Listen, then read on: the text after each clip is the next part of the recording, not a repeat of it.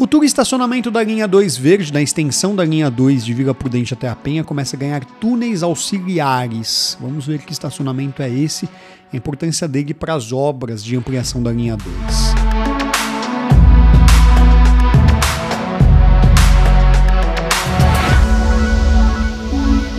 Fala pessoal, tudo bom? Eu sou o Renato Lopo, você está no Via Trolebus, um canal especializado em mobilidade urbana e transporte coletivo. Se você se interessa por esse tema, se inscreva no canal e ative as notificações. Pessoal, em novembro do ano passado, o Tatuzão Cora Colorina partia do Complexo Rapadura rumo à Vila Prudente.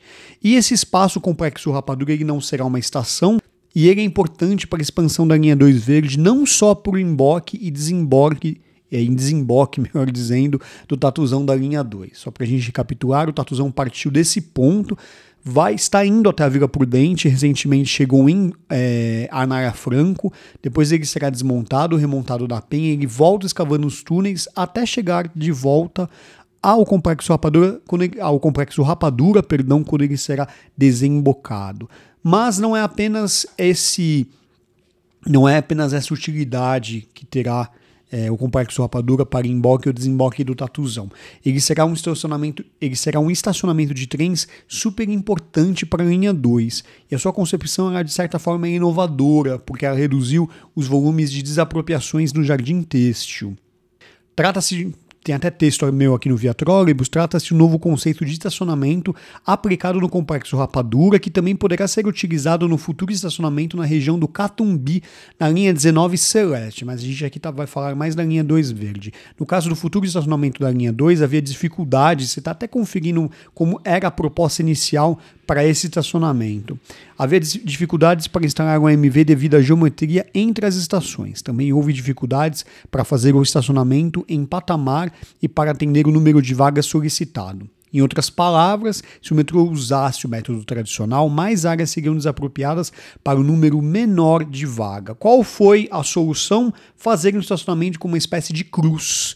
Tem a vala que você vê do Complexo Rapadura, e aí a solução foi construir 4 túneis em formato de cruz, segundo essa imagem que você vê, escrito Nova Concepção Geométrica. A proposta inicial esse estacionamento teria 2 vagas.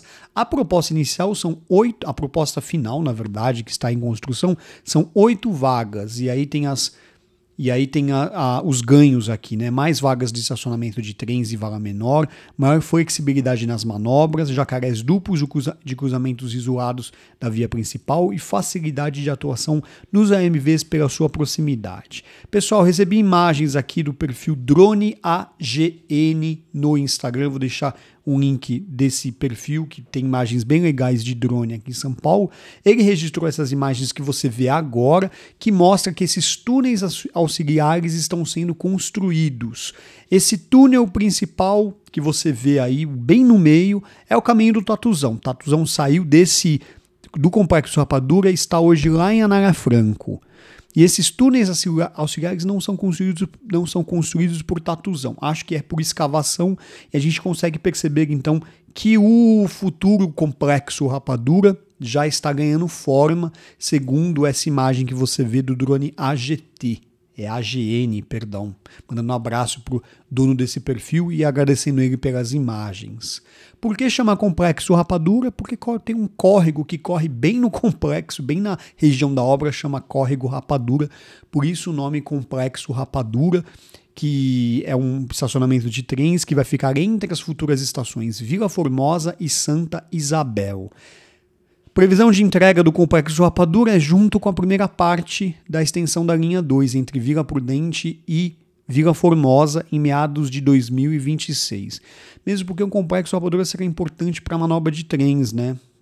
Penso que ele será entregue junto com Vila Formosa para a operação desse primeiro trecho. Os trens podem sair de Vila Formosa e manobrarem, por exemplo, no Complexo Rapadura.